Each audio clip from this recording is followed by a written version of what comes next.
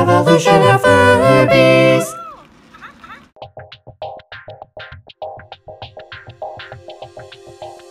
The Furrure ordinarius, or ordinary Furby, is a native of the forest island Hampton Chung.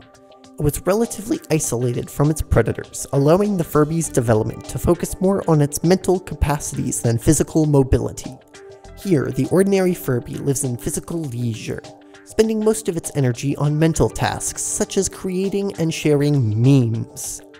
Eventually, some ordinary Furbies saw some juicy memes about ships, so after sharing them, they decided to build a ship. Though they were able to build boats, once they got to sea, the Furby's spines were not strong enough to overcome the strong winds at sea, resulting in the Furby's drowning or returning home.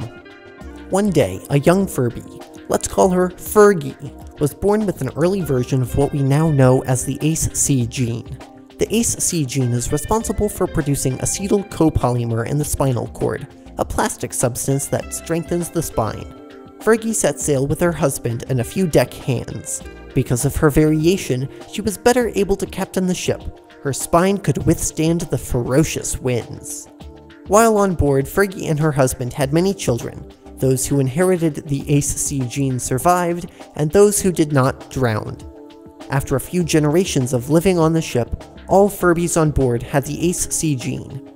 Eventually, the strong-spined Furbies hit land in New York City.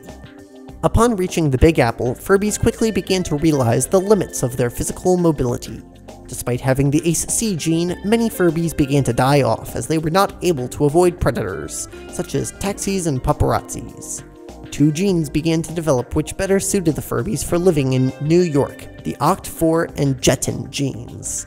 First, the OCT4 gene is known to cause more vertebrae to appear in the spinal cord. As testing in mice has proven, part of the reason snakes are so long is because of the OCT4 gene.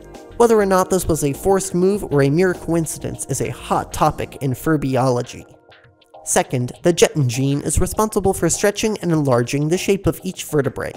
The long Furby is the only species known to have the Jetton gene, and its recent discovery by the Jetton Research and Development Company prompted its name.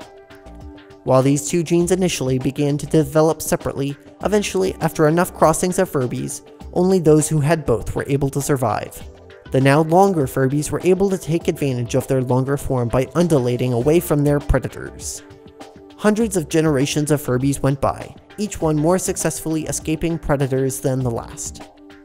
Later studies of long Furbies have shown that if the ACE-C gene had not appeared while the Furbies were at sea, then the spine would not have been strong enough to support the modifications made by the OCT4 and Jetton genes. All about the evolution of Furbies.